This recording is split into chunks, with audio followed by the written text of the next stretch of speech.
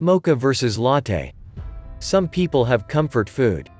Others have comfort coffee.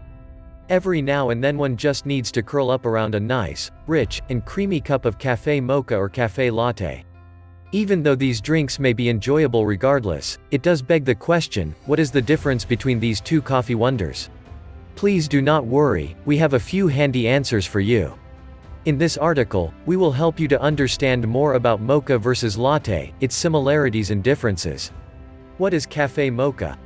While many espresso-based beverage names come from Italian and can mean rather simple things like double, the cafe mocha actually refers to the Arabica coffee beans. Mocha in Yemen was a hub of coffee trade, and what is that originally made this drink so special about the Arabica beans from mocha in Yemen is that they have a natural chocolatey flavor to them.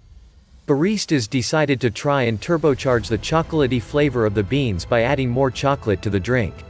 But don't think this drink is just for dessert, because it usually contains 2 shots of espresso, 2 ounces of hot chocolate, an ounce of steamed milk, and a little extra foam to crown the top.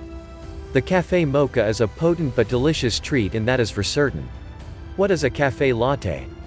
The cafe latte, a whole carousel of differing and alternative names that have developed from this drink's long history starting in the 17th century.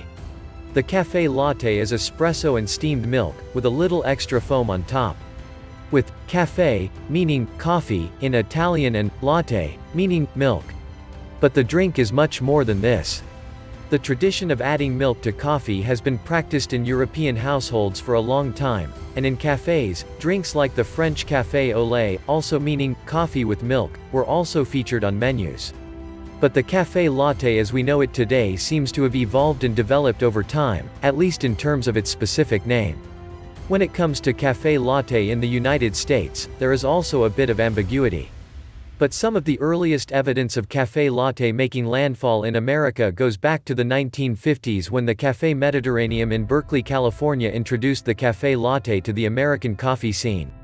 By the 80s and 90s, the latte became a fixture of many cafes, especially those in Seattle during the second wave of coffee. Today, cafe latte is a common fixture of cafe menus and has lent itself to represent highbrow and educated culture, for better or for worse in some circles. Nevertheless, cafe latte is prepared with espresso, steamed milk, and foam to be exact. Mocha versus latte. Now, let's see how these two stack up. For those who have not had the pleasure of enjoying either drink, maybe you can parse out which one you'd rather order at the cafe next time based on our breakdown. Are you looking for something a bit lighter but no less tasty and rich? Then the cafe latte is your drink. Similarity. Both mocha and latte are espresso-based coffee. In other words, they cannot be made without an espresso shot. Steamed milk is another crucial ingredient for making these two coffees. Differences. Ingredient: latte is made with espresso, steamed milk, while mocha is made with espresso, steamed milk, and chocolate powder or chocolate syrup. Milk texture: although both of them have steamed milk, the texture is different. For a latte, the milk is silkier with less foam, while for mocha, the milk is usually dry and more foam.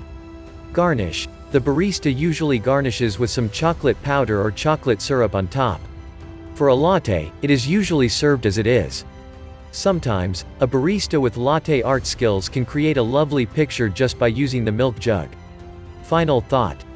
The amazing world of espresso never ceases to amaze.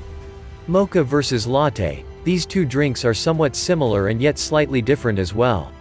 Remember, those winding down for the day may want to opt for that keen cafe latte, while the sweet tooths out there should keep their eyes peeled for that chocolatey cafe mocha.